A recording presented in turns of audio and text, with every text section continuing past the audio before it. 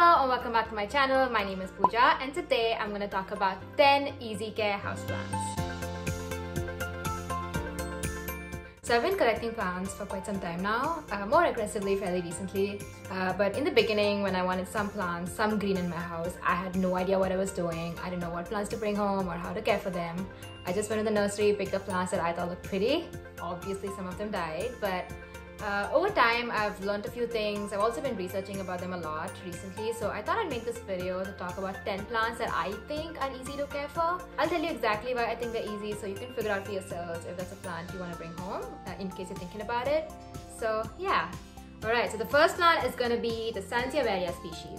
So this is a plant that everybody in the houseplant community will unanimously tell you is an easy plant to care for. And here's why. This is a plant that can survive any amount of negligence.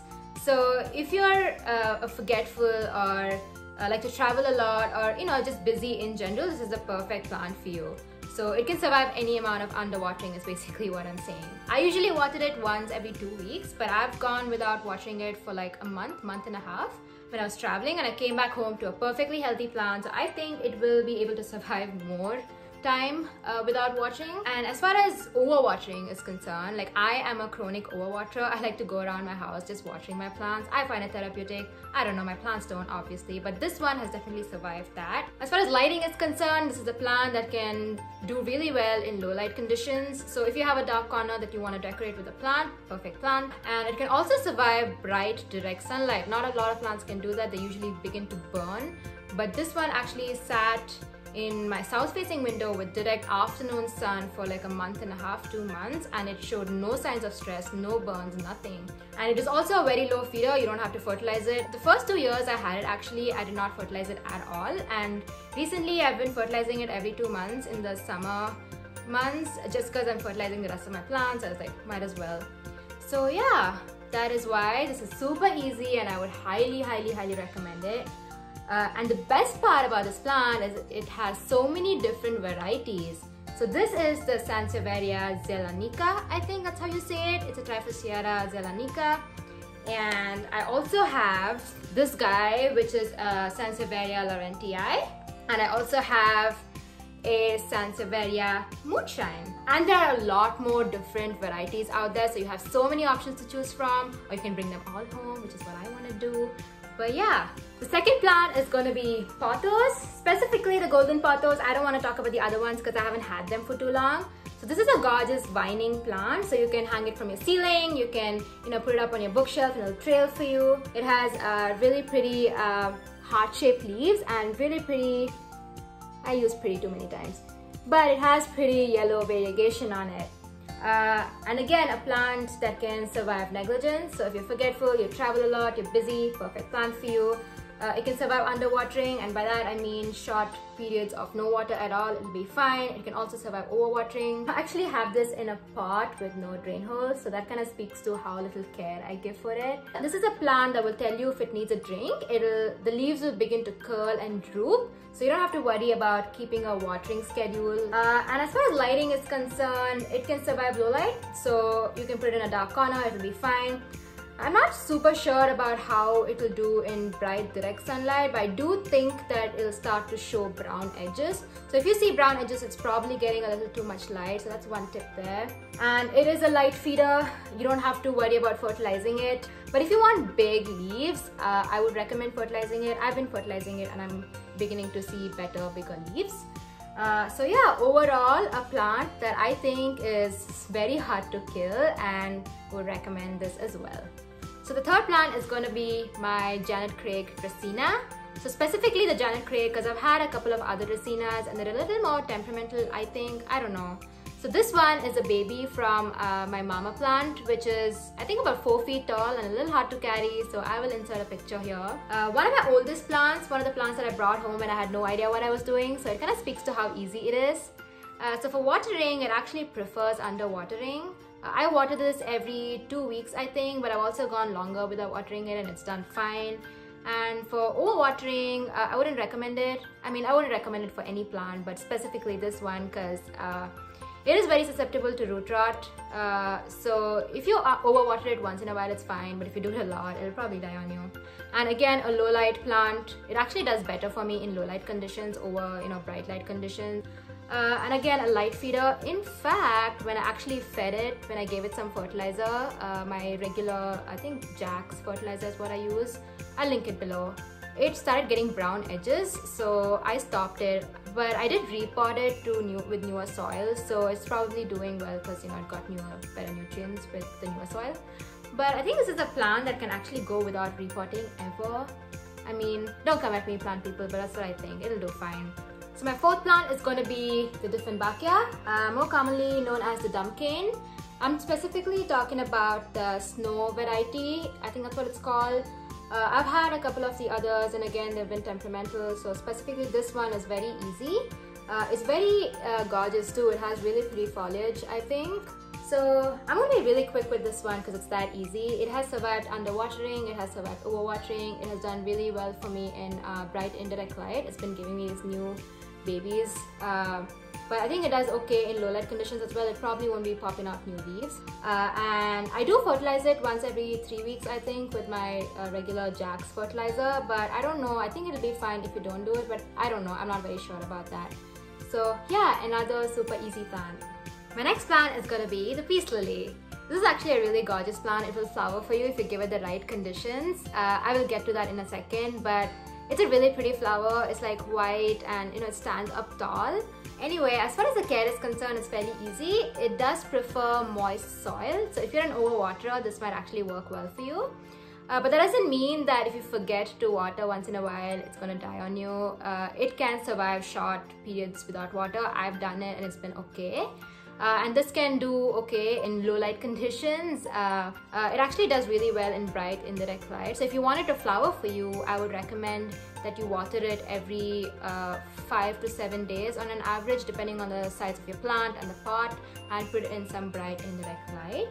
And I actually did not fertilize it for the first 3 years that I had it, and it was still giving me flowers, it was still putting out new leaves. So I think it's a light feeder. I think it'll be fine if you don't fertilize it. So yeah, another easy plant here. So the next plant is gonna be my asparagus fern. I think this is the Springary fern. So believe it or not, I got this plant a 1.5 years ago and it was only 2 inches tall. But anyway, as far as care is concerned, I think it's really easy. It's one of the easiest ferns I've had, and trust me, I've had the finicky ones. But yeah, so I water this once every week. It does like moist soil, I've noticed, but I've gone without watering it for I think 3 weeks to a month, and it's done okay. It does show some yellowing when you don't water it frequently. So it's a telltale sign, I think, but it comes right back when you start watering it more regularly. And I think it likes bright light. It's actually sitting in a spot that gets bright direct sunlight in my house, and it's doing really well. But ferns in general are supposed to be okay with low light, so I think it will do well, but I don't know. I haven't done it, so I can't speak to it. And I've actually never fertilized this because I've had to upsize the pot on this so many times that I think the new soil is giving it the nutrients it requires every time. But yeah, I think this is another easy plant and has really pretty unique foliage. So if you want something slightly different from the rest of the plants in your home, this is perfect. So yeah, this is plant number 6. So next plant I have is another fern. This is the bird's nest Leslie fern. I think it's really pretty. I think the foliage on this is very unique. Look at those tips on the leaves. So it likes moist soil. So I water this every 5 to 7 days, but I've gone without watering it for I think a month when I forgot about it. So when you forget to water it, it does show some brown edges, like you can see there. I kind of cut it off, but it's there still. So that's a telltale sign, but it'll be fine. It's not gonna die on you. And for lighting, I read about it very recently that it prefers, partial shade. But mine is actually sitting in a bright windowsill. It also gets like a couple of hours of afternoon sun, and it's doing okay. So I haven't moved it because it's been sitting there for 2 years. So yeah, and I've actually never fertilized this in 2 years, and it's doing okay. So yeah, I think it's very easy. So the next plant I have is the Aglaonema. I think this is more commonly known as the Chinese evergreen plant. This is the Aglaonema valentine? I don't know. And this is the Agonema Red Emerald. Very gorgeous foliage, very colorful. So if you want to pop a color, perfect plant for you. I'm gonna put this down. It's heavy. Okay, care. Watering. I water this once every 7 days, but I think it does okay if you forget to water. So irregular watering is fine with this one. And it is okay with overwatering as well, but it tells you. I will show you. So you can see some yellowing here. That's because of overwatering. So it has a pretty good telltale sign. But it hasn't gotten root rot, so I think if you're an overwaterer, it's a good bet. And for lighting, I have been giving it bright indirect light. I haven't actually exposed this to low light conditions, so I don't know. And for fertilizing, I'm actually feeding it every 3 weeks with my Jack's fertilizer. So it's been popping out new leaves very frequently, like once every week. So if you don't care about new growth too much, I don't think you need to fertilize it, you'll be fine. So yeah, that's why it's another easy plant. It's so pretty. So the next plant I have is the Paella peperomaiis, more commonly known as the Chinese money plant. I have no idea why. It has really pretty pancake-like foliage. It might also be known as the pancake plant actually. I don't know. This is a really popular plant right now, and I can see why. It's really cute. So I've had this only for I think 4 or 5 months now. It's fairly new to my collection, so my care experience is pretty short. So I water this once every week. I don't think it'll do well with irregular watering, but it does like to get bone dry between watering, I've noticed. I was not doing that before and it started showing some stress, some yellowing. And I have it in a bright indirect lighting location and it's doing well, I think. I've not put it in a dark room or low light conditions, so I have no idea how it would do. And I do feed it once every 3 weeks and it's actually putting out a lot of new growth, so I think I'm doing everything right. I don't know. So yeah, I have not been giving it any extra humidity or anything like that, so that's why I think it's fairly easy. Not as easy as the snake plant, but it's pretty easy. So the last plant I have for today's video is my Rhaphidophora tetrasperma, also known as the mini monstera. I love the fenestrations on these leaves. So I actually got this as 2 4-inch cuttings and it's been growing so quickly. It's been putting out new leaves every week and it's pretty rewarding to watch actually. Anyway, as far as care is concerned, it's fairly easy. Not as easy as a snake plant or the peace lily, but still pretty easy I think. I do water it once every week. I have gone longer without watering it and it does okay. I haven't overwatered this plant specifically, but I have overwatered Monstera deliciosa and the roots rotted pretty quickly. So I think this would do the same. This will probably not be okay with overwatering. And I do have this in a bright indirect lighting situation. I have not put this in low lighting conditions, so I don't know how it would do. And as far as feeding is concerned, I do fertilize it once every 3 weeks.